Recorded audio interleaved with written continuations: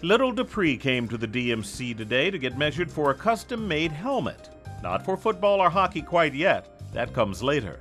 This is a very special helmet that will correct a condition called deformational plagiocephaly, or the flattening of the head that we sometimes see on young babies.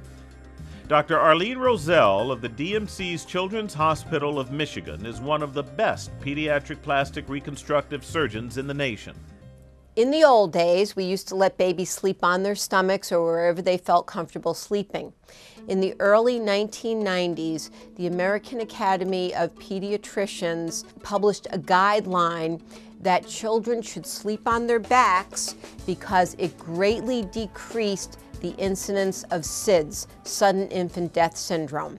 An infant's skull, first of all, has open growth sutures, so actually the plates of bone in their skull are mobile. Also, the infant's skull bone is very soft and very thin. Most babies will lay more on the right side of their head, 75% look to the right.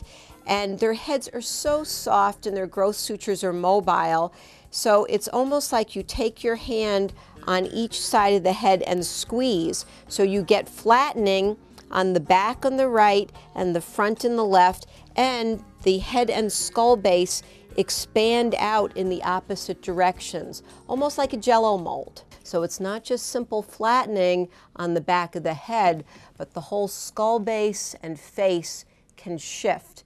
And again, it's a spectrum, and in some children we see very severe shifting of the entire area.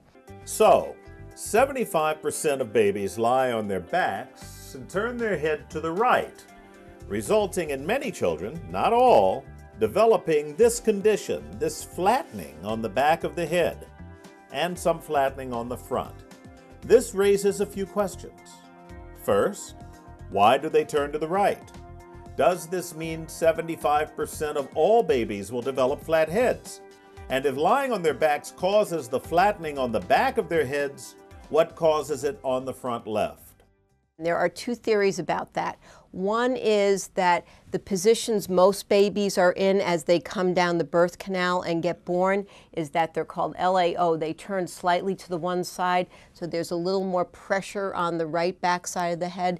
The other is that most mothers are right-handed, so they hold the baby in the left arm, so the baby is turning towards mom and getting a little more pressure on the right side.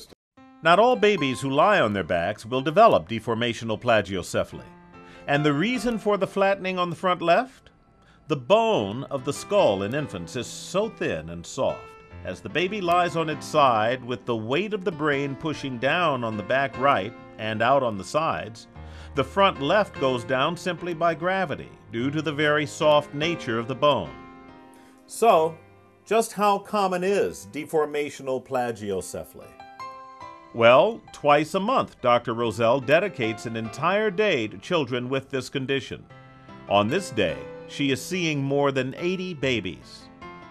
In some children, especially if it's relatively mild, if you can get them off of that flat side and make them lay on the other side and monitor the shape of the head, you may get the head to even out if you catch it very early at the 1 month, 2 month, perhaps 3 months age range. After that, if there is still significant asymmetry, then the most effective treatment is to use a molding helmet. The DMC is one-stop shopping, not only for this incredible physician, but for the helmet too. From the doctor's office, patients remain at the Detroit Medical Center where, using Dr. Rozelle's measurements, they undergo a computerized process for a custom-made helmet for each child. The helmet is designed to put a little gentle pressure where the child's head is protruding and leave space where the skull is flat. So as the child's skull continues to rapidly grow, it has to fill out the area that needs to round out. It can't keep growing in the abnormal direction. The helmet is designed to put a little gentle pressure where the child's head is protruding and leave space where the skull is flat. We ask people to keep it on basically 24/7. You take it off to bathe the child, special occasions and so on, but we just don't know when the child's growing, and it has to be on when the growth spurt occurs. To find out more about treatment for babies with flat heads from Dr. Arlene Rozzelle and her team, log on to dmc.org or call 888-DMC-2500.